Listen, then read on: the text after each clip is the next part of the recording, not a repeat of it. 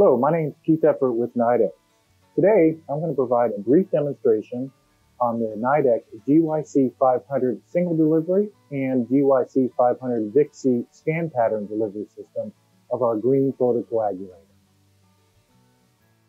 So now I'm going to turn on the system by turning on the power to the table, power to our slit lamp with our illumination, and then also the power to the control panel of the GYC-500 photocoagulator. So NIDEK manufactures the SL1800, which you see here. This is a Zeiss type slit lamp. You can see here we have our joystick up and down, our illumination, our split, and we can also adjust colored filters and magnification. We have our micro manipulator here, binoculars, and then our 532 nanometer filter between the binoculars. And we have our delivery system. We have two types of delivery system, the single delivery and the scan pattern delivery system. Also on our delivery system, we can adjust the spot size from 50 microns all the way to 500 microns. Each one of our delivery systems incorporates our Solic optical design. This ensures low impact of density energy on the cornea and the lens. So now I'm going to go over the functions of the control panel. Up here on the top left, we have our standby and ready. Ready is when we want to emit the laser. We also have our counter of shots. As you can see here, we have 3. If we have multiple shots or even 3, we can clear it by pressing on the numerical panel. And it'll have question. Do you want to reset the counter? Yes. It will now go to 0, so you're ready for your next patient. We also have our spot size. We have our power in milliwatts, from 50 milliwatts up to 1500 milliwatts. We have our emission time in seconds. This will vary depending on mode and pattern. We have our interval time in seconds. This will also vary in mode and pattern. And then we have our aiming beam, and we have up to 15 intensities. Over here on the scan, we have scan and auto manipulation. Now in the scan and auto manipulation mode, a short time laser emission is possible with the selected scan pattern. And in this mode, the functions are limited. The selectable value for the emission time is limited to a range between 10 milliseconds and 50 milliseconds. The interval time setting is enabled only for the single scan pattern in scan mode.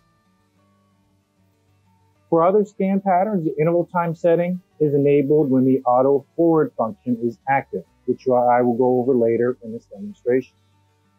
So as you can see, we have our single scan, single. We can have interval time adjustment here. However, if I select one of my patterns from my 3 favorites, which is circle, square, and single. If I select square, interval goes away. So again, interval time is only enabled in the scan pattern mode. However, in the auto manipulation mode, as you can see, scan is dark.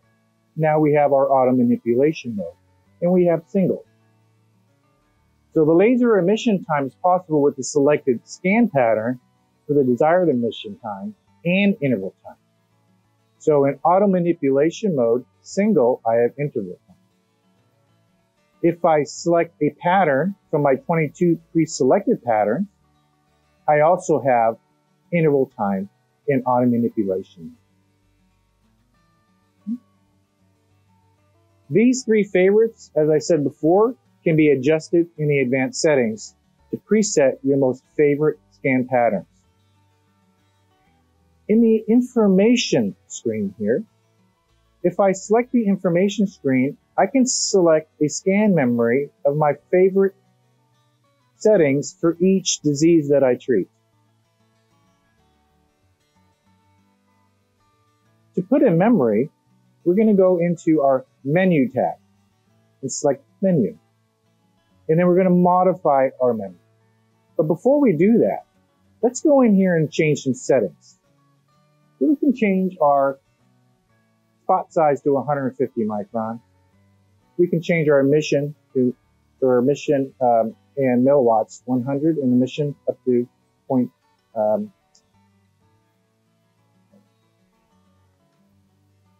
maybe 10 milliseconds. And we can increase or decrease our interval time as well. As you can see, these parameters, when I go into menu and I modify it, I can go into the scan memory settings and select memory 1 through 5. If those are filled, then you go into memory 6 through 10. So I'm going to select number 2. And I'm going to write those parameters and save to memory 2 as yes. Now my parameters are set. At this point, I could set my name of these type of parameters to a certain procedure. And we can name that any type of procedure that you want. And click enter. And exit.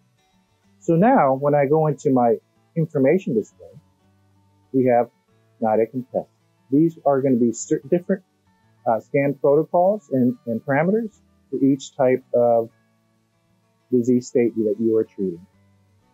We also have our scan and BIO or LIO. As you can see here, we have the exact same parameter, aiming beam, milliwatts in power, time in second, and also interval in second for single spot with BIO. So now I'm going to go over activating the auto forward function. When a scan pattern applicable to the auto forward function is selected with a scan delivery unit connected, continual pressing of the foot switch automatically advances the scan pattern in the selected direction. Now we must set the spot size between 100 and 300 microns. We'll keep it at 100 for now. At this point, we're going to go ahead and we're going to select the proper pattern. There's only a certain number of patterns, which are 6 patterns that we can select by pressing the pattern display. These are our 6 patterns that we can select. At this point, I'm going to go ahead and check my equal space pattern. As you can see down here on the bottom, the auto forward is now displayed. It is black instead of grayed out. Now the spot size itself must be less than 1. Otherwise, it will not activate. As you can see here, my SP is at 1. If I increase it to 1 1/4, my auto forward now is grayed out. So we're going to bring it back to our equal space of 1 spot size. So at this point, I'm going to select the auto forward function. Now I'm going to select my path. So we can select either from 2 down to the left and up, 3 down to the left and up, 2 down, 3 down, 2 down to the right and up, and 3 down to the right and up. I'm going to go ahead and select my 3 down to the right and up. Now that I have my path that is selected, I'm going to go ahead and press the standby to ready. At this point, I'm going to go ahead and press the flip switch to emit the treatment beam. I will also have in real time on the left of the screen what it looks like through the optics. So we're going to go ahead and press 1, 2, 3, 1, 2, 3, and we're finished. Now it goes back to the initial state.